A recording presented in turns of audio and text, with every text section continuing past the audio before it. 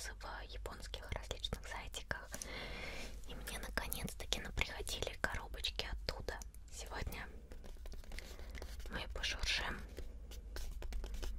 двумя коробками на тематику макияжа.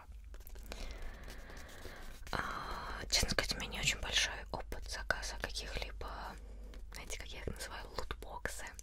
Это когда я только начинала стримить, там был такой сайт, вот, и они делали коробочки на типу геймер, гик, там футболка какая-то, фигурка и тому подобное. Я еще там в конкурсе выиграла, и у меня была бесплатная подписка.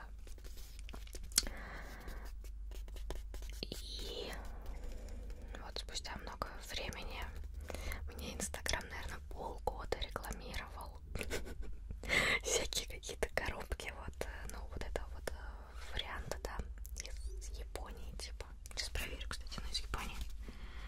Да, написано, что место отправки Япония, Джапан. В общем, я под Новый год, где-то там после Нового года, не сдержалась и заказала, и вот они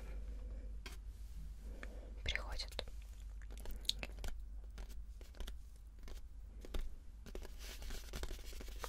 Давайте смотреть, что там. Опыт распаковки у меня отвратительный, нулевой, жуткий. Я не знаю, как это делать.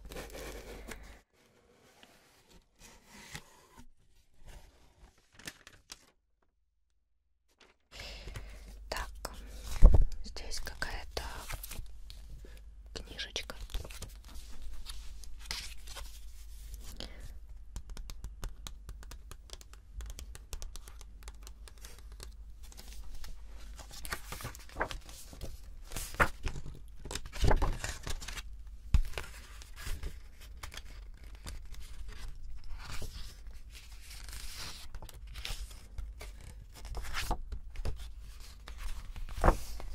Здесь есть даже гороскоп. Так, я вам сейчас его покажу, а вы себя найдете, переведете и узнаете, что вам здесь написано. Я, если что, стрелец.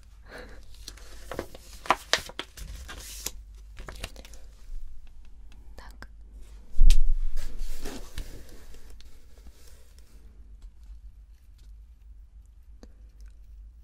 Надеюсь, вам видно. Кому надо, на паузу нажмите. Кому интересно. И что мы видим здесь? Вот эту вот замечательную, шикарную штуку. Я уверена, что я купила это ради вот этого. Потому что там воздух из Японии. Если я его открою, я вдохну воздух Японии. Идеально. Вообще, я правда обожаю такие штучки.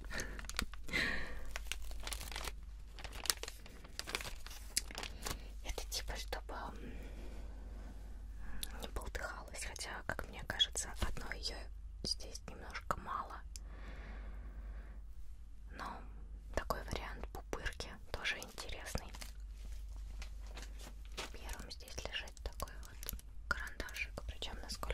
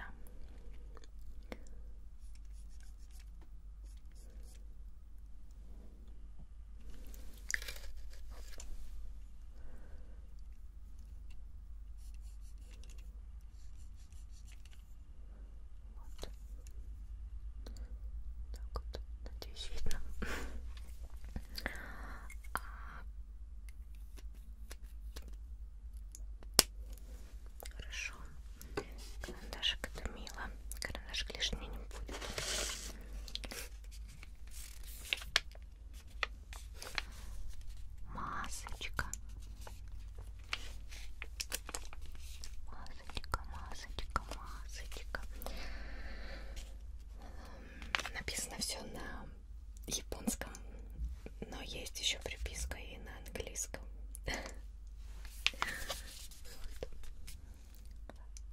Кому любопытно. Ну а так просто обычная классическая тканевая масочка с молоком, шоколадом.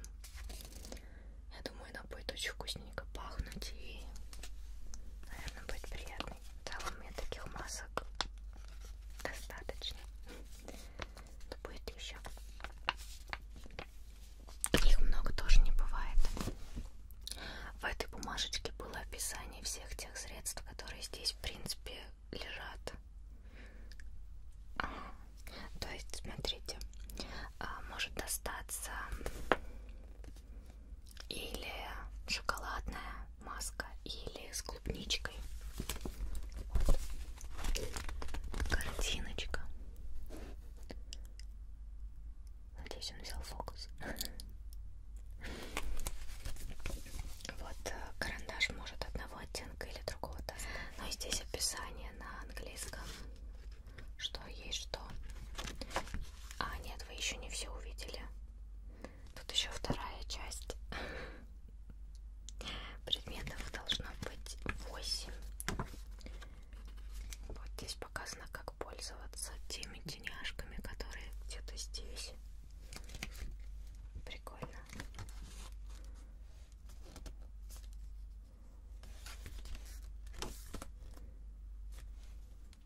Интересно, что это такое.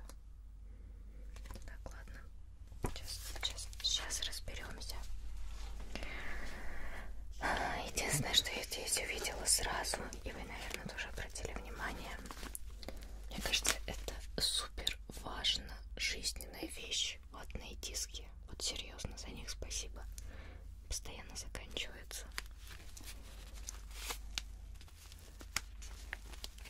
Кстати, вот что ватными дисками я не пользовалась из других стран. Это первый раз. Обычно я всегда в Ашане покупаю.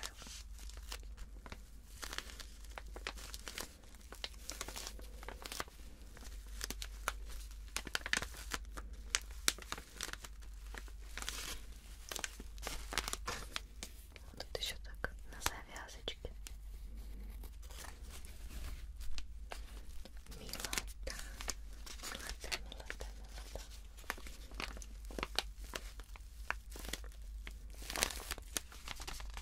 Мне кажется, я оставлю их для триггеров.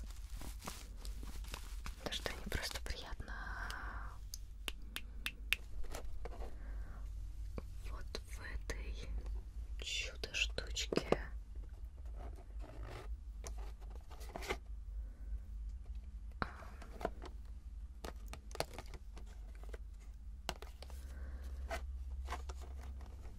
В этой чудо-штучке нежный красивый цветочек. Но вообще на самом деле это штучка, которой пудру наносить. Но мне кажется, она слишком милая. Сейчас ее досмотреть.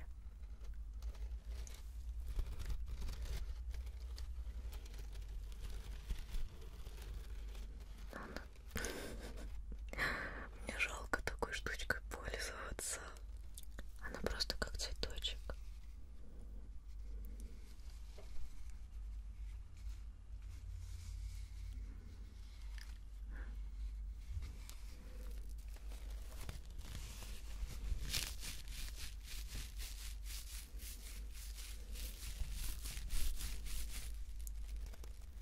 Кажется, это тоже будет триггером.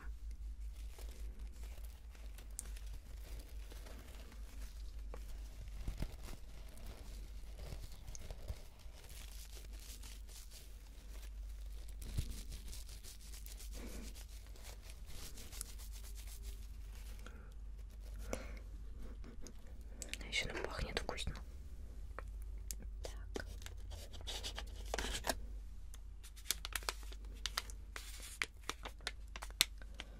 А вот это вообще похоже, что это мыло. Мыло с шоколадом. Его можно есть. Так. Оно сейчас зафокусится. Вы увидите.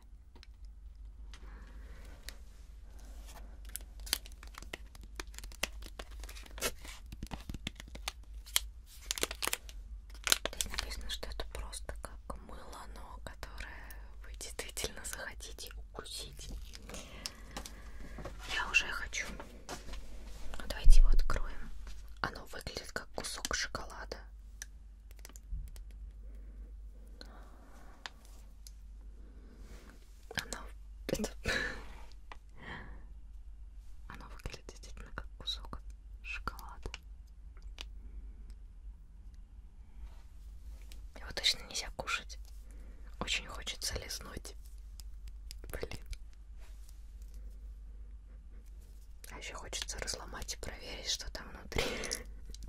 Ну, вроде как жалко.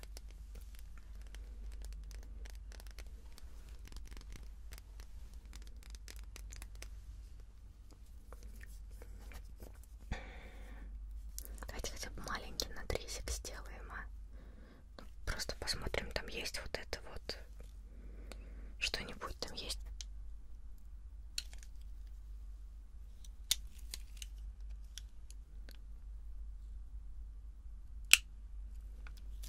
Так, и что мы имеем?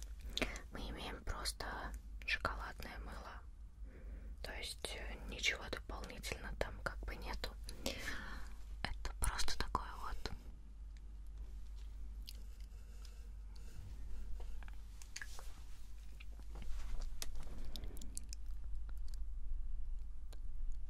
Просто вот такое вот шоколадное мыло. Я, если честно, надеялась, что там правда что-то вытечет. Вот так вот выглядит. Но запах очень вкусный. Знаете, вот как здесь нарисован, да, какой-то шоколадный кекс такой. Какой-то шоколадный, да, кексик. Так вот.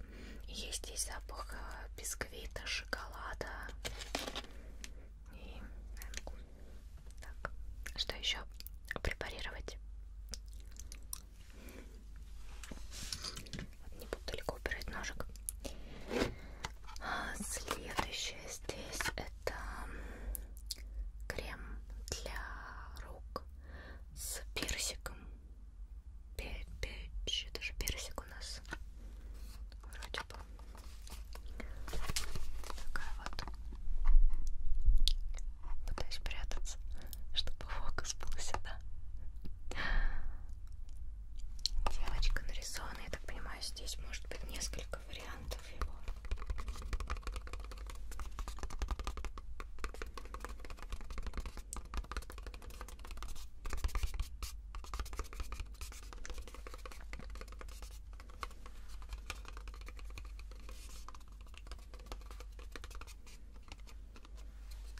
Да, здесь, кстати, на коробке написано Japan's and Korea Beauty Box, то есть японская и корейская коробочка.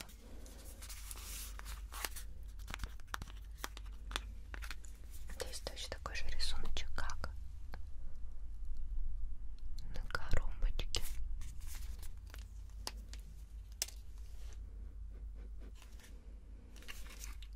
Так.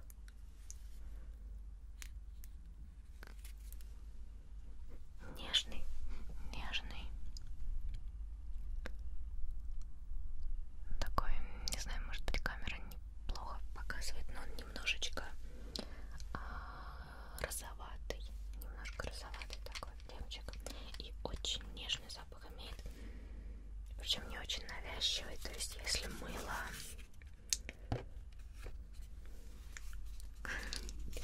некуда это ставить. Если мыло хорошо сильно допахнет, то этот легкий такой запах. Мне это нравится.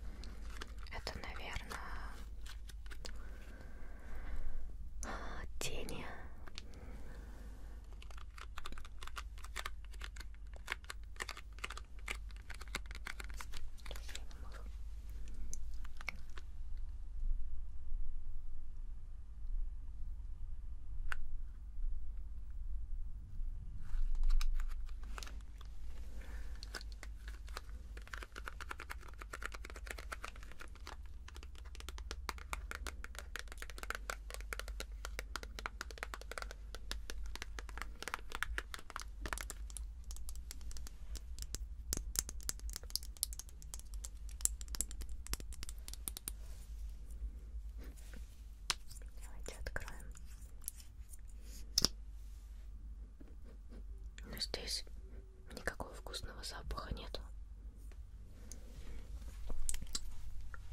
Так, опять пытаюсь уйти от объектива камеры, а вам показать вот так вот. И рука дрожит. Я на носочках стою, чтобы дотянуться.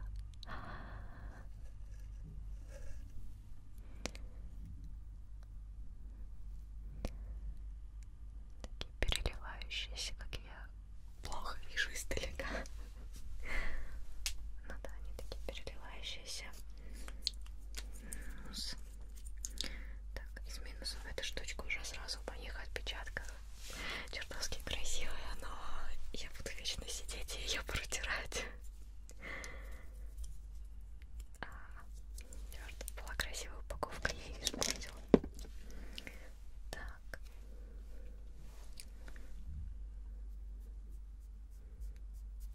Ну, в принципе, они немножечко могут растираться, но в целом держатся. Чувствую себя, знаете, каким-то цирковым представителем, когда тянусь сюда в попытке что-то показать. Вот, видите? Сейчас другой пальчик возьму.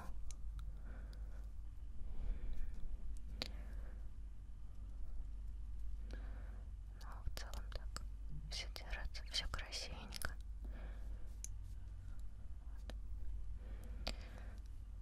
Мило. Цвет, правда, мне немножко непривычный, но как-нибудь надо будет попробовать. Как думаете, как я буду с ним выглядеть? Так, и после это блеск для губ. Такой оранжевый. Нет, он прозрачный.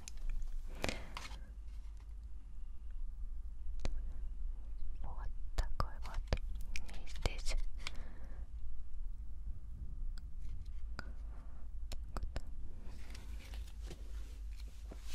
давайте тоже открывать. Сразу смотреть.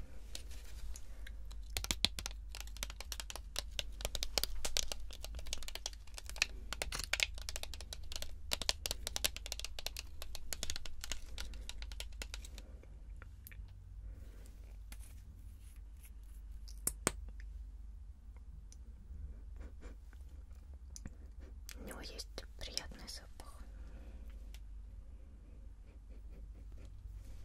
Да, чем-то приятненьким пахнет, но не могу сообразить, чем. Так, я тут еще сильно не размазала на носочки и к вам.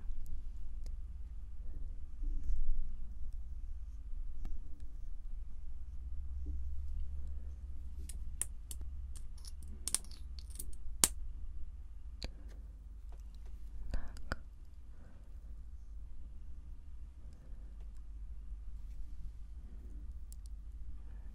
Хоть бы это было видно, что я так делаю. Надо было очки одеть.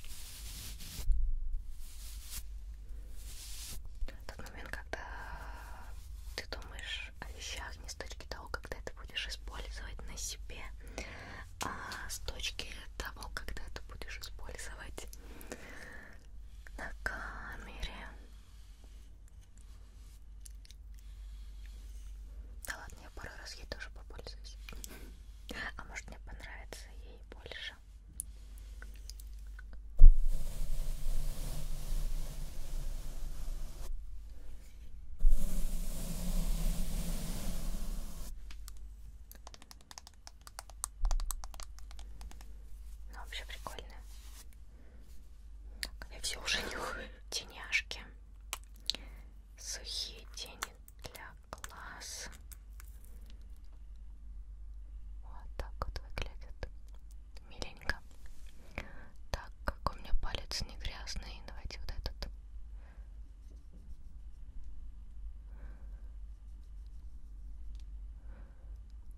Вот так.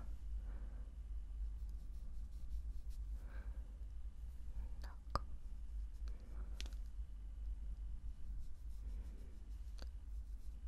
Такие легенькие тени. Ну-ка, симпатичные. Вроде тоже ничем не пахнут. Такс. Еще тут. О,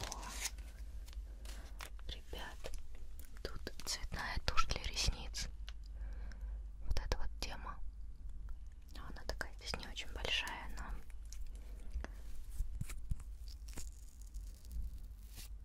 у меня была как-то заказана тушь Салика для ресниц цветная, но она была, если честно, не очень яркая. Не знаю, если это реально прям вот так.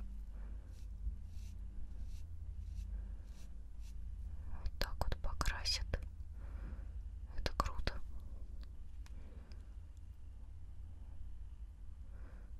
Так вот. Вот.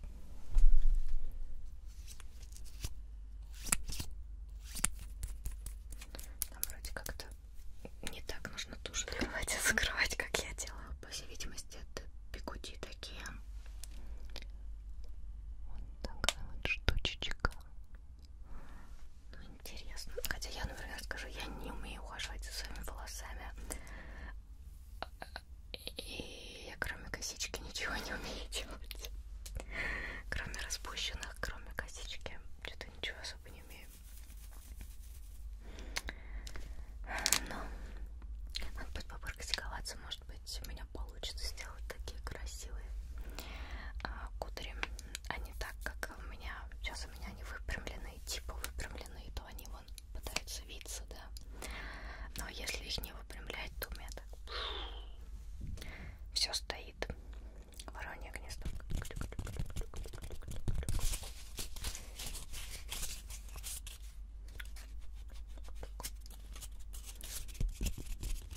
Это, наверное, вот сюда вот так вот как-то закрывать хвостик, чтобы волосы не убежали. А может нет, не знаю. Вы пользуетесь какими-нибудь бигудями, какими-то вот такими вот штучками? Насколько хорошо получается? Такая вот расчесочка. Тут тоже какой-то прям рисунок вдохновляющий. Надеюсь, я ей сразу проведусь. Минералион бруш. Интересно, это какая-то классная расческа.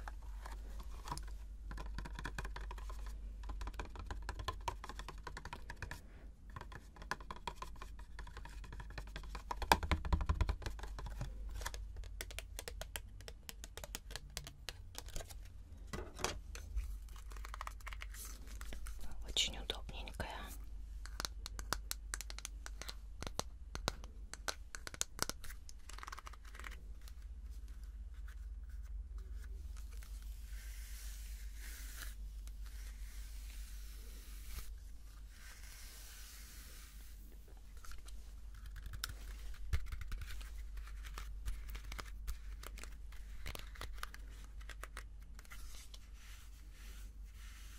Не знаю, просто приятная расчесочка.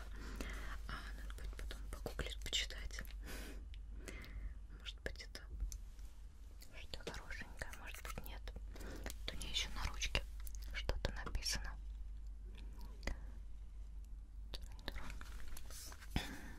Вот. В общем, это были две такие коробки с косметикой. Не знаю, насколько вам было интересно это смотреть, но мне показалось, что записать видео